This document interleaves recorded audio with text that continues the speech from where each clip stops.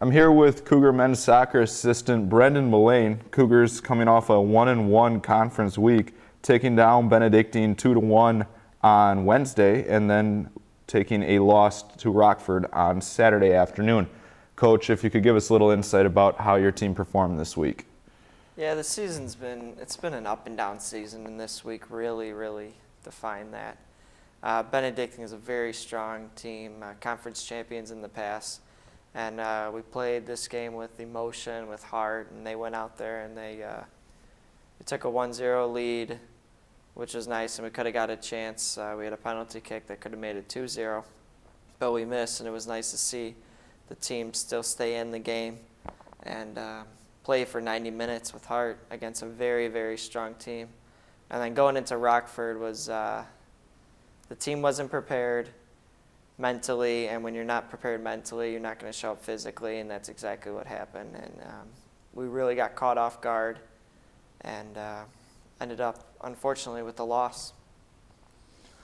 Talking more about that Benedictine game, you were a part of the soccer program here for years. What kind of thing did that mean to you, to this program, to be able to take down a conference power like that?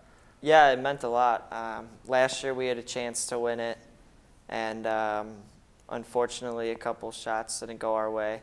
And this year it was really nice to get the lead and say, all right, we're in this, let's try to keep this lead, and then move on from there. And it was really nice to watch the whole team work together, the whole bench get up and support their team. And it was really nice to watch for 90 minutes. Looking forward to this week, Cougars have 3 matches left in the season, 2 of those being this week. First of those being Wednesday at Aurora University, and then Sunday coming home to face arch rival Concordia University, Wisconsin.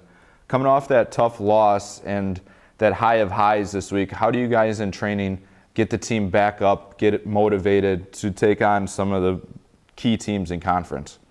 Yeah, you know, we started bright and early this morning with training, and we said you have to forget about it. You have to move on. You have to keep going. We can't dwell on it because then it's just going to be stuck in our heads.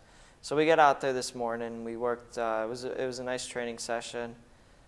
Everyone seemed connected, seemed focused, and that was nice for once. Instead of some people lagging or still talking about the loss, everyone kind of forgot about it. We moved on, and we're looking forward to Aurora on Wednesday, which should be a big game.